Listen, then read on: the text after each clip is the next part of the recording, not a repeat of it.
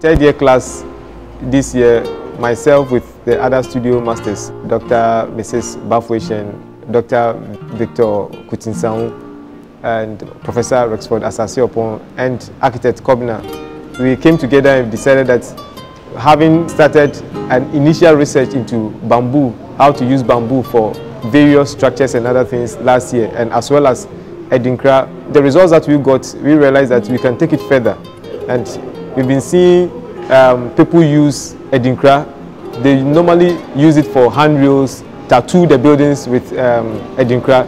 And we as a class decided that we don't want the students to continue doing building tattoos, but should actually use the Edinkra, the meaning of Edinkra, with the symbol itself to come up with structures and come up with designs which are very authentic and also very traditional, and with a sustainable material like bamboo. Coming in here today, as they well witnessed, it's a very interesting scheme they did, and they responded so well. And it's actually in line with the department's ethos and other related aspects. If you notice, they mentioned Edinkra in Bambitecture, that spells the tone.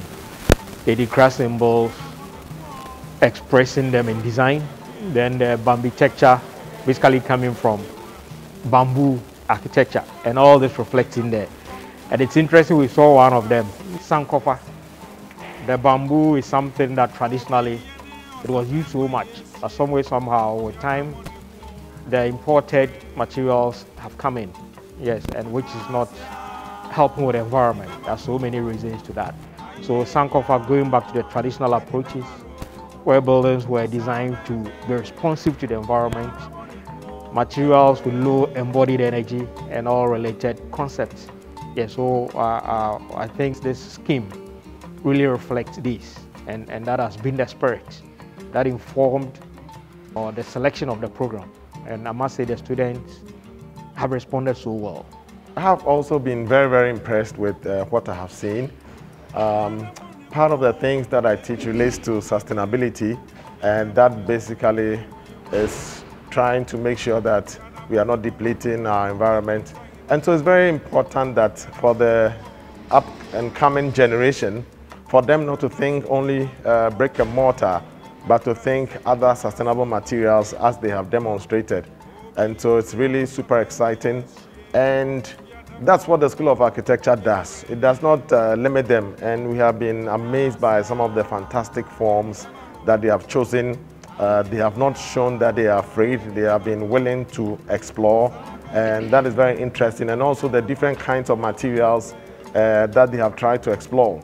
Absolutely, it's been a top-notch output from the students, and we are super excited. That means that the industry should be excited about having these guys come out there in 3 or 4 years. We chose 12 faculties in the university, and then grouped the entire class into 12 and asked them that they should go talk to the faculties and select one of the many Edinkras that we have that actually symbolizes the faculty, and then they, as a group, they should use that Edinkra symbol to come up with a learning pod. And the learning pod, as we went around, these are the options that came up, and we selected the best 4 of each of the 4 groups. And we have received response from people who have come around saying that it looks interesting, and some people want to take it as a chalet for hotels, restaurants, and all those stuff. But for us, as a research institution, we are open, and any ideas that will come this as a trigger for how we can actually use Edinkra symbols is welcome. And we are open also for further collaborations from the civil society and private enterprises and other institutions, how we can use bamboo and also the Edinkra symbols. And this is not the end, but this is just the beginning. We were tasked to design for the Department of Agriculture, and then we decided to use the symbol Bisisaka. For the Bisisaka, it's from kola nut, and then it has a lot of relations with the Department of Agriculture. So the use of Edinkra symbols are very unique to Ghana. They are symbols which are mainly used in Ghana, and they all have their different meanings. Yeah, so for my group, we chose the Bisisaka. which symbolizes strength, unity, and togetherness. We have a lot of natural resources. We have bamboo, we have other ones, okay. And then trying to use bamboo, it's very eco-friendly, and then it doesn't deplete the nature, and then it can be renewed over and over and over again.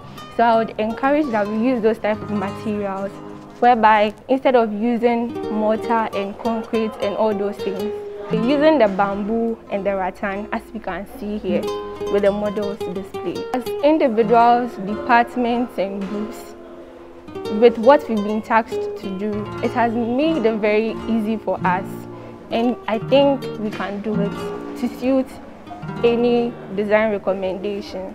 So I'm very happy with architecture. I'm very happy with expressing architecture in Bambitecture. You see, in Ghana, what we see is concrete. So it's how can we use our own local materials. The bamboo is one of them.